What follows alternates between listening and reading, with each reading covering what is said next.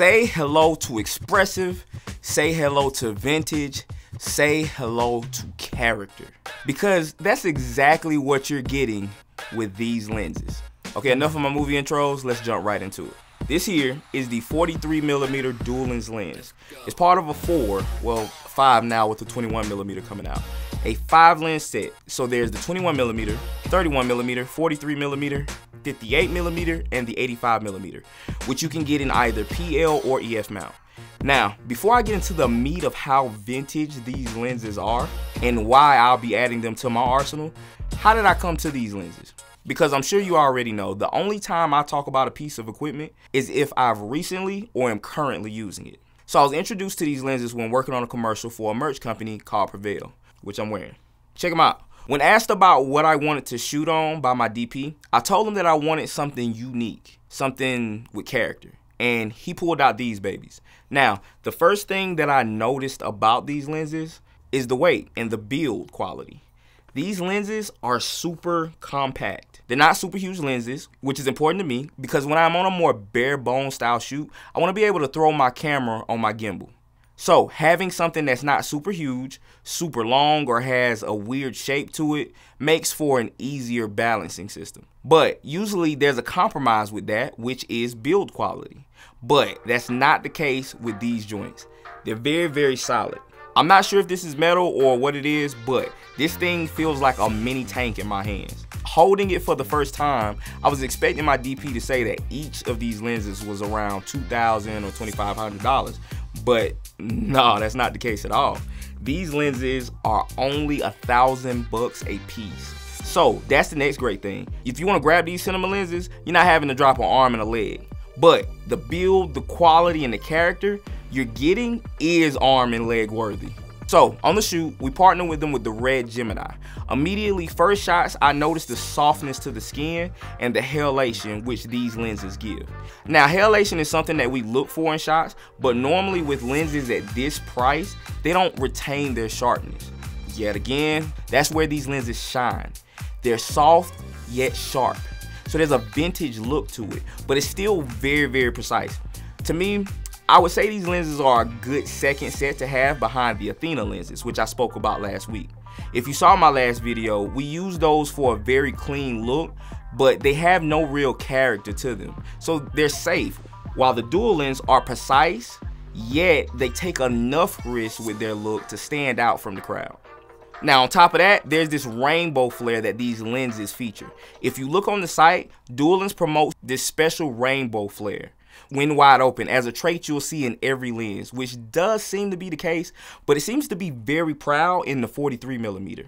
For that reason, we shot on this particular one a great deal. Another great thing about these lenses is that, unlike most cinema lenses, they have a 72mm filter thread. So for guys who like using really cool screw-on filters to get effects, this is something you can do with these lenses without having to spend a nice lump sum on a 4x5 version of your filter.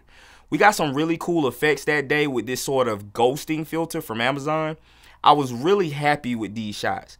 Now, I've talked a lot about the lenses, but I think showing you guys footage is what will really help you the most. But before I show you some shots, if this is the type of content you enjoy, please hit that subscribe button for more and smash that notification bell so you can be the first to see my upcoming videos. Also, we may give one of these away in a future giveaway. Alright, so for your eyes, here are some of my favorite shots we got on these lenses.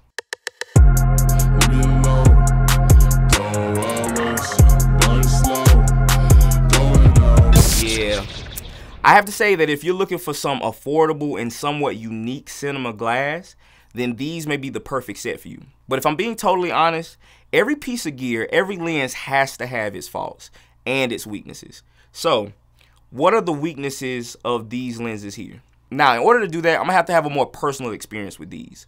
So, let's jump out in the field and get you guys an even deeper view of what these lenses are capable of. Oh, good morning, good morning, good morning. As y'all see, it is super foggy out. We finna go test the dual lenses out, or dual lenses, however the best way to say that. I think I like dual lenses. I'm not saying dual lenses. That's weird. Anyway, we're going to test the dual lens out today. with my brother and a friend of mine named Brian. So yeah, we're gonna show y'all what we doing. Side note, y'all tell me in the comments, has anybody noticed that the design of the Duel Links logo reminds them of the Dune logo? The logo from the movie Dune? Yeah, like, did they intentionally do that? Like, I don't know. I might be, you know, reaching. That might be a reach, but yeah. So we're gonna get out here. We're gonna get some shots with each and every lens. I don't have the 21mm yet. Of course, it hasn't, like, you know, came in, but I do have the 31mm and so on and so forth. So let's do it.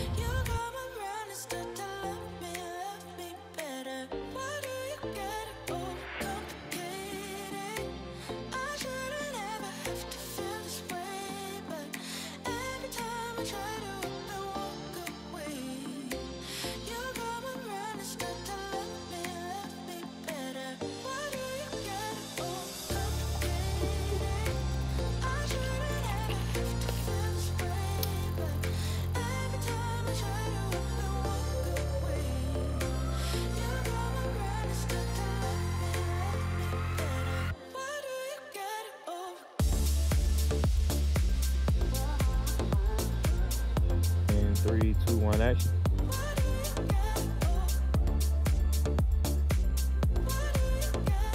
I'm not gonna harp about these lenses any longer.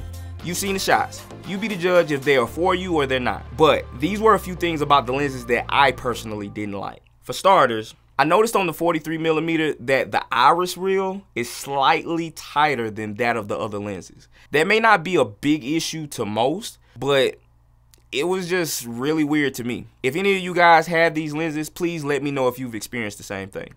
Another thing is the rainbow flaring that is promoted with these lenses is very, very pretty, but I wish it was a little more potent in each lens.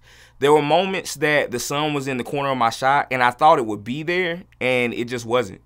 And even being wide open, I really only noticed it when I was using the 43mm. So that kind of was a letdown, and also I don't want to have to shoot wide open in order to get that characteristic. So in my book, that's a little bit of a negative. Also concerning negatives from my experience, and this is a really nitpicky one, I didn't notice before, but there was a moment when the front lens cap got wedged inside the slot of the case, and when reaching in to grab it and pull it up, I noticed how sharp the edges are inside of the slots where the lenses sit.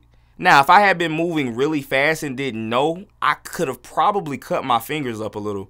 And so knowing that, it's not a big deal, but that's just a warning for you guys. The only other cons with the lenses that I know of is one, I've heard it takes a while to get these when ordering them, but I see that they are available on B&H, so that might not really be a problem. We're gonna call this kind of like a bonus negative. And I hate to give this another negative because I'm saying I'm going to get these lenses. But while sitting here holding this, talking to you guys, I noticed the back it keeps coming off. Like, it's not very tight. Like, look at that. I'm not squeezing at all. And that's kind of aggravating. Like, I'm sitting here talking to you guys and it's just easily turning in my hand. And so that's kind of a negative. Again, I love the image quality of these things. I think the character that it gives is great, but that is another negative for me. With that being said, if you want to see these in action on one of my recent projects, I have the link right around here. But other than that, I'll see you guys in the next one. Peace.